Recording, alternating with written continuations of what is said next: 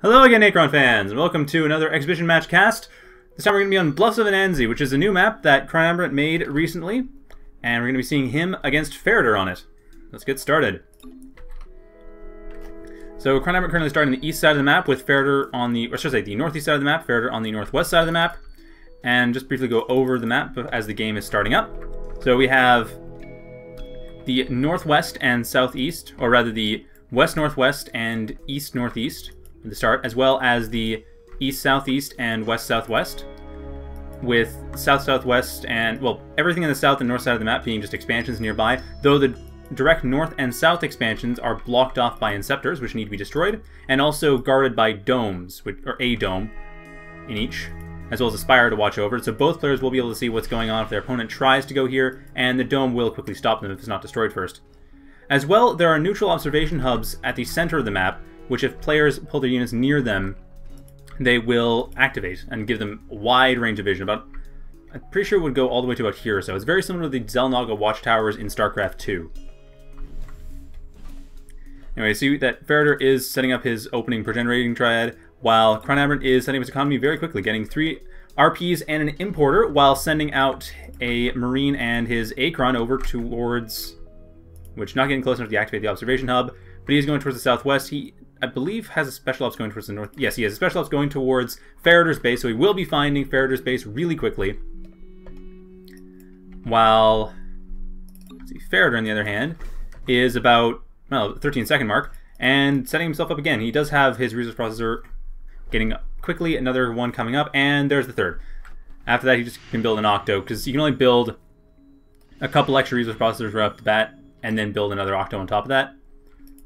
So he's doing exactly that. So both players going heavily for economy. Given the size of the map, this is not at all surprising, and really what I'd recommend. In fact, I'm a little bit surprised that ChronAberant is going for the early importer. I expect he might be going for a rush, probably a Lancer rush, because besides that, I can't see any point of having an importer this early. The infantry won't be able to get over fast enough, and the map is small enough that infantry as defense would be kind of useless.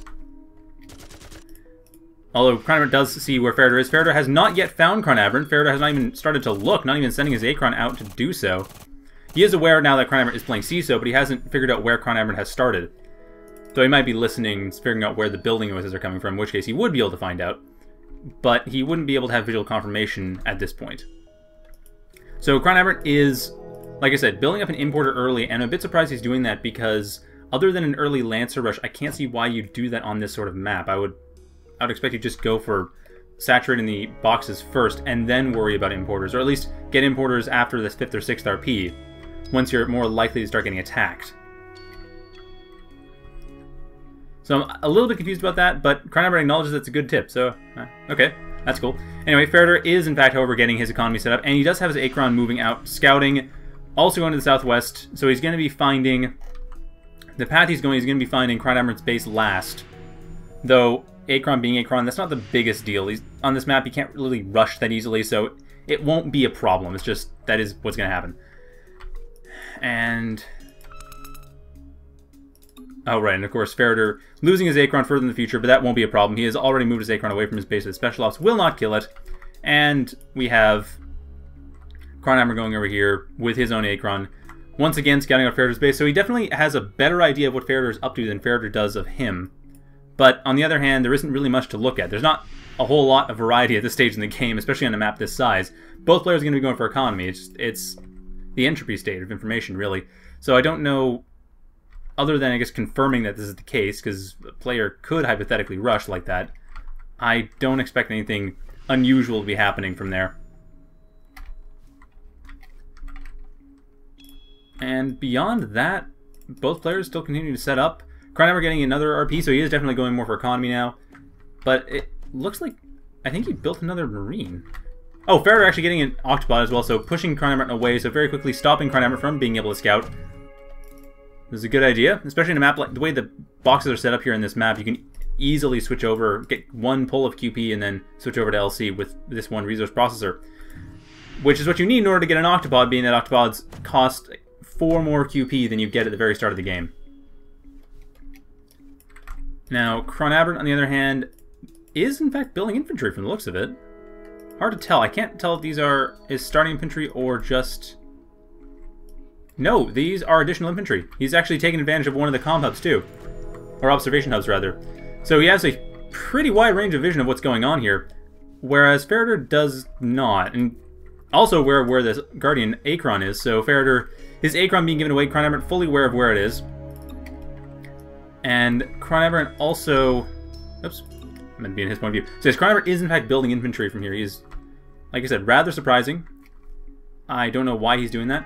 And also we see that ferretter deciding to scout with his Articus, sending it towards the observation hub, but just seeing that there is, in fact, one of ChronAberant's units taking advantage of it.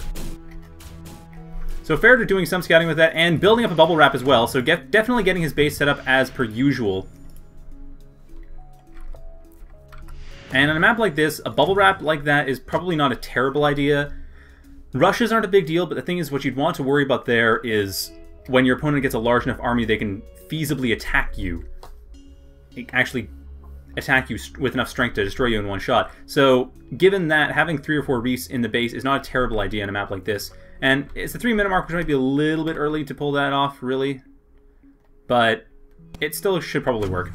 Anyway, we see the Octopod coming in here to get rid of the special ops, taking on the comm hub, and actually taking to the Achron too. So ChronAberant's not going to be able to hold this comm hub for a long time. I don't think he's aware of what's going on here. I doubt the Octopod will be able to win the game right away, but at the very least, it is presenting a threat. So ChronAberant has jumped back and is now aware of this. He's probably going to retreat with his Achron, because he's definitely lost some control of the future.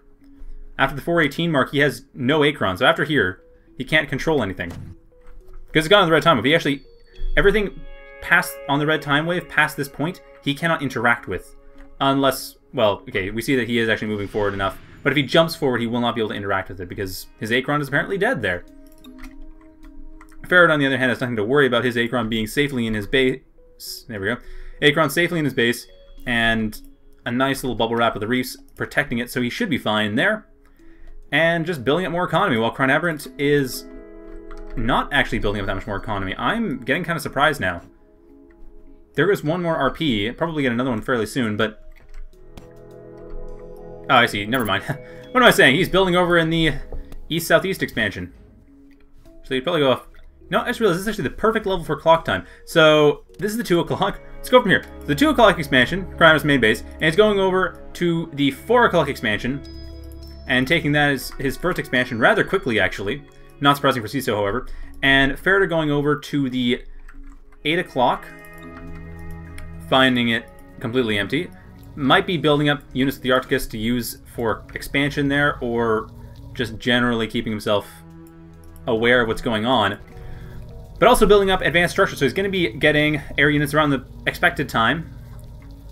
Also getting a lot of domes. Ferretter's really playing defensively this game. I mean, he definitely has a good amount of resources in his main base, though that does mean he'd be running out of resources in his main base faster than ChronAberant will, so he's going to have to take a few more risks in the mid to late game in order to keep his economy going.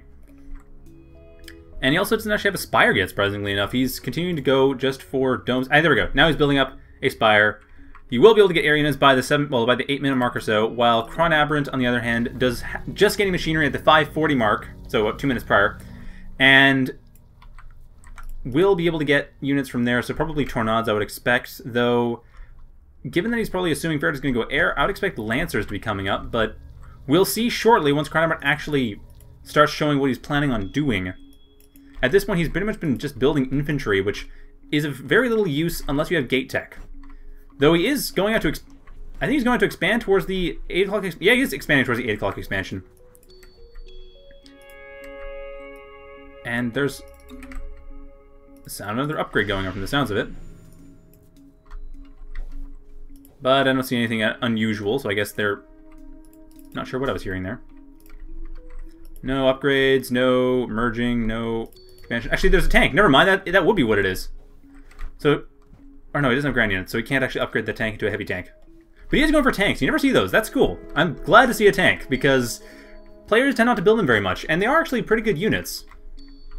They're decent LC sinks, and they upgrade into the CISO heavy anti-air unit, the heavy tank. And if you see that ChronAberant is actually taking out ferretter's 8 o'clock expansion scout, so ChronAberant is really being aggressive as CISO, which is not really surprising. It's kind of what CISO always does, but since we haven't seen C so much, it's kind of refreshing to see what they actually do. Ferretter, like I said, being very defensive. I think he's playing a bit too old style in his Greckham play. On a map like this, he could easily just spread out a bit, send off a few probing Sepifaro pairs to expand around the map. Although, yeah, I think he could probably get away with it. I mean, the Inceptor might get in the way. If he managed to kill the Inceptor, then he'd be... No, then he'd have to kill the Dome. Yeah, okay, I guess it is a bit tricky to do that. But even then, he could still take advantage of the 11 o'clock expansion. At the very least, he's able to protect it fairly easily. And from there, we see that he's just continuing to build up his main base, while ChronAberant expands nicely between two bases, getting a second factory and using both of them quite extensively. Getting ground units as well, so he can start to upgrade his tanks into heavy tanks if he wants to, which I'm sure he will. And of course he also gets much stronger infantry as a result, or much stronger marines rather. The special ops don't get upgraded by ground units, just the marines and the mechs. So ChronAberant looks like he's starting to get pretty prepared for an assault, and like I said before, the heavy tanks are anti-air units, and given that Greckham has a nice tendency to go for air a lot of the time in the mid to late game, getting heavy tanks is a really good idea. That will allow ChronAberant to have a much easier time dealing with Ferretter's army than he would if he had just gone for pure air units. Unless, of course, if he gets some macrofab and builds frigates from there, that might work. That usually does. Frigates are pretty powerful anti-air units, but they're also more expensive than tanks. Cheaper than heavy tanks, but they're also much frailer. So it would become a rather tricky matchup there. On the other hand, air, of course, being as mobile as it is, makes it really difficult to avoid getting hit by it. It looks like ChronAberant is actually preparing for the attack from the Pharopod, but the Pharopod going towards the 1 o'clock expansion and not worrying too much about ChronAberant. So ChronAberant moving out his infantry, not sure if that's actually related, but he is moving out his infantry regardless. And we see that Ferretter continuing to build up, continuing to get more octopods as well, surprisingly enough. I'm not sure why. But he is getting chronoporting, so it looks like he's planning on doing a chronoport attack, an uppercut with the Pharopod here. While ChronAberant going towards this 1 o'clock expansion, we'll be able to find the Pharopod before it becomes...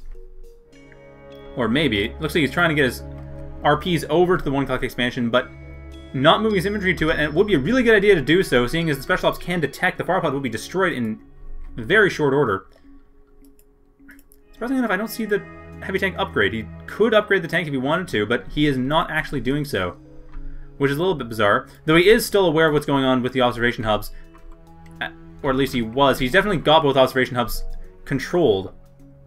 So the entire center of the map is open to him, though Pharopods can still go, or Pharopod Sepipods can still go along this pitted area here and avoid any scouting force, any scouting, any domes, spire, anything. Nothing will be able to spot them. Although going by the dome would be unwise regardless, because the dome would kill you. And Ferretter now getting Leo class as well as chronoporting, so he's really prepping up for an attack. Actually, given that he has a Sepipod coming over here, I'm expecting he's going to go for an Octaligo proxy. Like, proxy... I should say, a proxy progen pair with a Pharopod and Sepipod, and then from there use them to build up Octaligos, and then walk them in the unplayable past, right into ChronAberant's base and just tear it to shreds. Octaligos would have a really easy time just destroying everything ChronAberant has in his main base. Of course, this base is a bit better defended, but even then, ChronAberant doesn't have a lot to deal with it. But no, Sepipod is scouting in. Ferretter might be giving away the strategy at this point, but I don't think ChronAberant is going to be fully aware of what exactly is going on. However, Ferretter needs to pull this out. I think he actually already did, from his point of view. Where is that Sepipod? Oh, it's from his point of view, it's being constructed. We're actually about a minute down from it being killed. So it's not even born yet. Well, it's born now, but... Actually... Okay, so he's scouting around. He spots... Oh, more neutral units, actually. Blocking off the expansion over here. But... other than that, he is not really got anything to worry about. However... I mean, yes, scouting around, really good idea with the Sepipod, so good plan for him to scout it out. And he will end up finding this expansion here that's very heavily defended. And very quickly loses the Sepipod as well, so definitely he's aware of what is going on. But now, at this point, Lancer has spotted the Pharopod, so whatever element of surprise Ferretter may have had with his Octaligo attack is pretty much gone, unless he goes right now and uses Sepipod here to get Octaligos. But it's hard to tell if he's going to actually do that. And if he does that, then he's going to be set, at least for getting rid of ChronAberant's main base.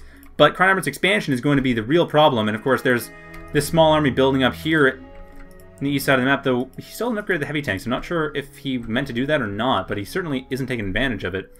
He is, however, getting Mar tanks, which he could merge into Twin Mar, and from there just tear everything apart. So really, ferretter is losing the initiative. He's losing the element of surprise when it comes to what he can do with the Firepod, and he's completely abandoning it, not even chronoporting it back in the middle of ChronAberant's base, which he could very easily and effectively do, but no, he is not doing that at all, and I'm quite surprised at that. Like I said, I'm surprised he didn't go for the Octoligo proxy, but even then, I'm just surprised he's not chronoporting back and using this thing in the Unplayable Past. It's a little bit bizarre.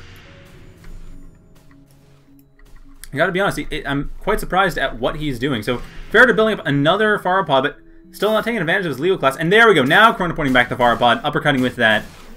And it looks like it will be fairly effective. No special ops nearby, so he should be fine for that.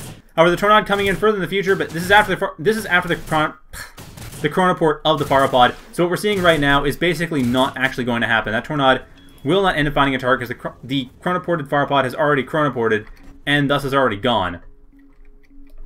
So that's the big concern now we see in the Unplayable Past. Lots of damage going on. ferretter double checking what's going on there and sees that a lot of damage is being dealt, though ChronAberant has enough resources in reserve and whole other expansion, really. He might be getting a third as well fairly soon, I would imagine, though I don't see any.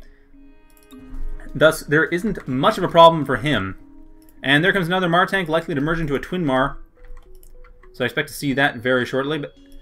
And ChronAberant still moving in, still getting himself prepared for a fairly powerful ground assault. Hasn't really scouted much, though. I'm not sure if he's aware exactly what ferretter is up to or what ferretter is built. Granted, it hasn't made much of a difference at this point, but still, knowing what ferretter is up to might be a good idea.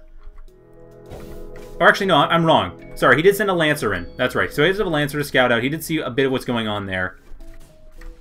But even then, I mean, now he sees that there is a chronoport going on. He sees that chronoporting has been researched.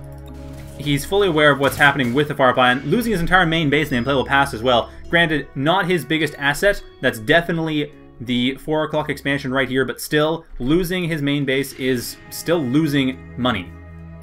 That's money he could have had, and that's still a bit of a shame. However, big concern right now is what is ferretter going to do with his money. And there we go, there is one Octoligo being built right in his main base. I do not know why. I really don't. Like I said, Pharopod Sepipod proxy works out very well, or building a Pharopod Sepiligo in your base works out fine, but building an Octoligo in your base, they're really slow. I mean, it can work, but they're really slow compared to just flying in the Sepipod and Pharopod and progenerating right next to your opponent's base.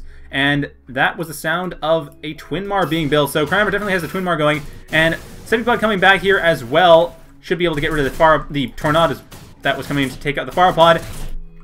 So ChronAberant losing that Tornado, and ChronAberant just, let's see, it sounds like he is going to be, oh, I see, he's upgrading the turrets, that's what he's doing. That was all those sounds of upgrading. He's not actually upgrading to heavy tanks yet. I'm kind of surprised, actually. Heavy tanks would be very helpful in this particular case, but I guess he doesn't really feel the need to go for it. He's, well, okay, his Q plasma is a little bit low, so I guess I could see that. Now, of course, ferretter is actually inside ChronAberant's main base in the Unplayable Past with that Sepipod and Pharopod, so he could from there build Octoligos.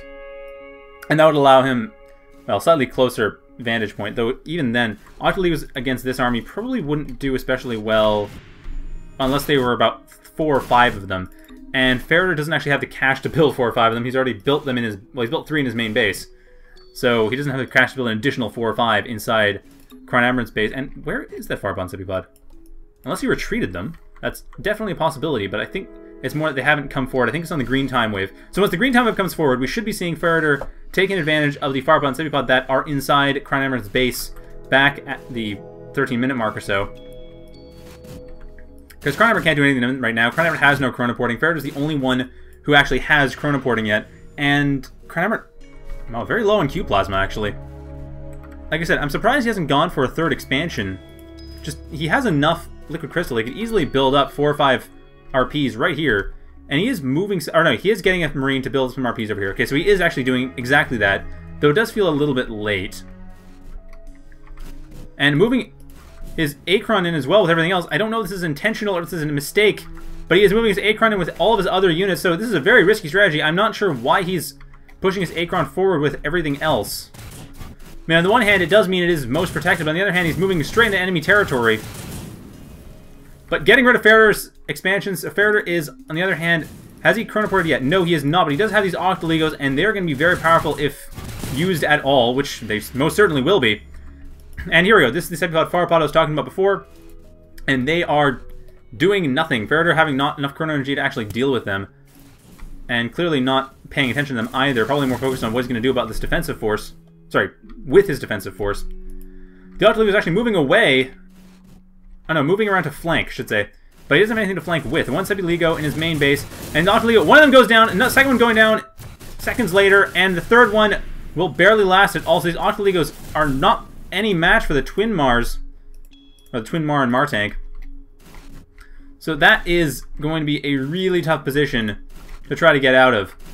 And Lancer coming in as well to the northwest, so see the 11 o'clock expansion getting torn apart. Ferretter definitely expanding a lot more than ChronAberant has been. I mean, ChronAberant did get this expansion sooner, but Ferretter now at this point has been building more. He's been throwing his RPs around a lot more, but this is, like I said, he had to make a lot more hard choices in the late game of what to do, and he hasn't had a chance to consolidate this expansion either, just moving his RPs away because he has to. There's nothing in his main base left. I was a bit surprised he didn't at least send in some scouting Sepifaro pairs back when he had a bit more of a chance to build up an additional base over in the 11 o'clock or over in the 8 o'clock expansion, and instead just sticking to the 10 o'clock expansion and otherwise not doing too much. Rather surprising, but that's what we see. Anyway, ChronAberant definitely in a really good position economically. Let's see, he's saving up for a gate tech. There we go. Built it right before I could finish my sentence. And that's exactly what he's doing. So he's getting his gate tech.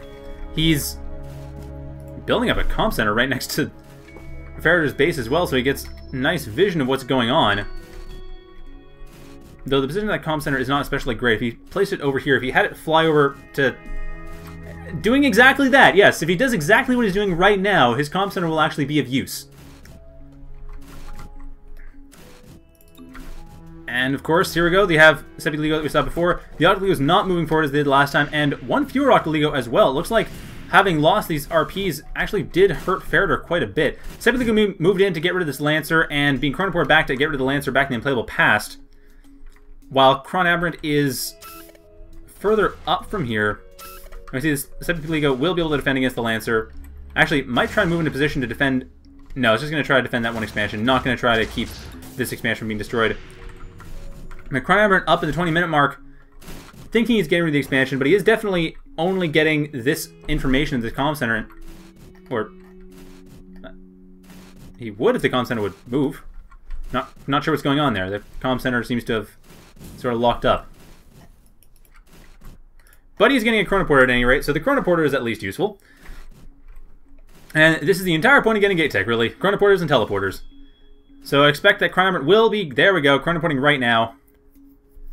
And in case you're wondering, this match he actually has chronoport with commanders on. So, except of course, CISO being CISO, you actually have to wait for the recharge first, unlike say Vecgear, which gets the gate automatically. But ChronAberant noticing this, able to compensate for this, and will be chronoporting, and only take the one tank order, since like I said, chronoporting with commanders is on right now. It's an optional game lobby setting that's generally used because Grecum gets a pretty big advantage in basically being able to chronoport with the Arcticus, and the other two species don't have anywhere near such advantages. So, as a result,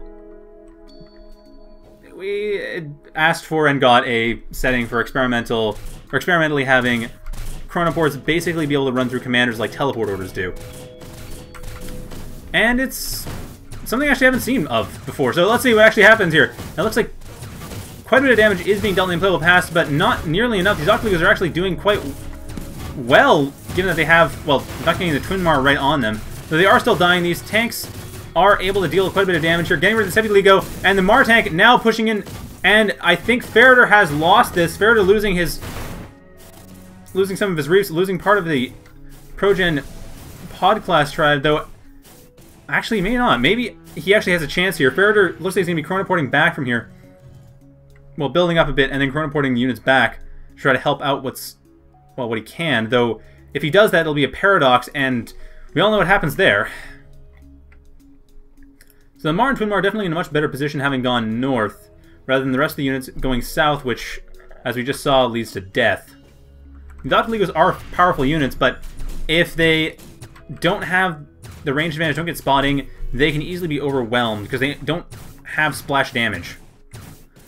Unlike Twin Mars, which definitely do have splash damage, and we see ChronAberant is double-checking what's going on with the Twin Mar as it's being destroyed by the Sepiligo. But able to last long enough to get rid of this. Can it get rid of the Achron? And yes, it just barely gets rid of the Achron. Ferretter losing that Achron right near the unplayable past edge. Ferretter, however, has chronoported back some units, try defending against this. Or I think he has. He had some chronoports going on, but not looking at them. There we go. Back when he is getting his chronoporter rivals. And no additional chronoports coming in. We don't see anything coming in, and these forces still not doing anything. The Sepipod and Firepod just sitting idly. Cannot afford to lose that. And no, that's the departure for the Sepiligo, but I don't see any arrival for any other units. It looks like this is it. This Achron is actually going to be destroyed. Maybe not. The Octoligo is able to stay back. Well, one of the Octoligos is able to stay back and stay alive. But we all saw this before. The Octoligos, regardless of their existence, Ferretter's still losing what he has. He doesn't actually have an Achron further up in the future. And I think he's lost the game. I think he actually doesn't have... Oh no, he hasn't lost the game yet. ChronAberant apparently having aborted that order for the Twin Mar. And the Twin Mar getting destroyed by the Octoligos, getting in place. The Octoligo is coming back to destroy the Twin Mar and not quite able to get rid of it, but still able to deal some damage with it. And that might just be enough. And no, it isn't. No, the Octoligo is still not doing a whole lot. Not a bad idea, however, by Ferretter. And he is starting to be able to bootstrap himself in, but ChronAberant, on the other hand, building up Blackbirds and probably building up additional Mar tanks as well, I'd imagine. But no, he does have his Twin Mar still in position. Actually, this is the unplayable pass. This is it. Ferretter might be able to chronoport back something to defend against this, and it looks like he's trying to. But we'll see what he does here. We see 2 chronoports right now going back, and if he set up the orders properly, they will be defending the Achron. But this is very close. ChronAberant might actually end up tearing it apart right now, but I think Ferretter still has a chance. It really depends on whether or not he actually queued the orders to get rid of this Twin Mar. And it looks like he has not. No, the unit's chronoporting back. One of them chronofragging itself, but otherwise nothing happening here. So Ferretter has no Achron right now. He can't actually make any orders. His Achron is dead, and nothing can save it now. He can't actually send any orders after the green time wave passes through. It's gone. The Achron is dead. All he can do is look passively in the unplayable past, seeing what little he might have been able to do. Or actually, no, did he? I think he actually managed to save it. This is a bit paradoxy, though. But this Octoligo looks like he just got right in a position just in time to deal with this. So it might just be enough. But it appears that ChronAberant actually sending back his forces once again, and getting Blackbirds as well. So from ChronAberant's point of view, Ferretter has lost, but Ferretter, it looks like he might just be able to paradox this in, and yes, he will. This arrival will actually stay on the timeline. It'll be permanent. And that will be it. Ferretter not observing it so it doesn't go off the timeline in case everything messed up. But yes, this is permanent. The paradox resolved in his favor. So he will be saving his Achron just barely, but that was a bit of a nail-biter. And at this point, most of the timeline has been unavailable to him for a large part of the game. So even now, there isn't a whole lot that Ferretter can do. But Ferretter... Let's see, where did he put his Achron? Because apparently his Achron is not dead at this point. Oh no, Achron's not dead where he is. Or when he is. So once this blue time wave comes along and propagates across the entire timeline, then he'll be able to play again. But he's been unable to play for about 5 minutes. He's been basically locked out of the game. And in those 5 minutes, ChronAberant has built up a few Blackbirds, chronoported back a couple groups of units, and is sending back another set of units which should be able to get rid of what Ferretter had, even though Ferretter managed to save what he did have. So it looks like even with this, there is still enough coming in that will destroy it. The Blackbird coming in cloaked, so unable to be affected, just getting rid of these Octoligos. And it looks like ultimately able to get rid of the Achron, but we'll see shortly. But Ferretter did manage, like I said, managed to get that Octoligo back and did save it once. ChronAberant looks to be trying to force him not to be able to save it again, but even now the green time over here should be able to propagate forward, having gotten out of there. And once again, this Firebot Sepibot actually keeping ChronAberant's main base locked down, but ChronAberant doesn't really care, I don't think. I mean, he has enough leeway across the map. He could actually take out this dome and this spire pretty easily and take the expansion there, I would think. But it doesn't matter, however, he does have himself in a nice position to take out ferretter, chronoporting back the units he had chronoported before, these Blackbird and Mech. And ferretter still has a bit of a chance, but no, he does not. Never mind, he has no chance. In the time that it took him to get back into the game, there's nothing left. There's no other units to be built. All he could do is use these guys to build a Leo class, an Octaligo, split it down to a Sepian Pharaoh, and then try to rebuild from there, but that's basically it.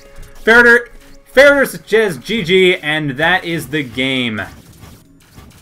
That was certainly a very chronoport heavy game. I haven't seen CISO use gate tech in over a year, so that's at least exciting for me. I hope that was exciting for you guys. So I'm going to have another game shortly, so stay tuned. We'll be back in just a moment.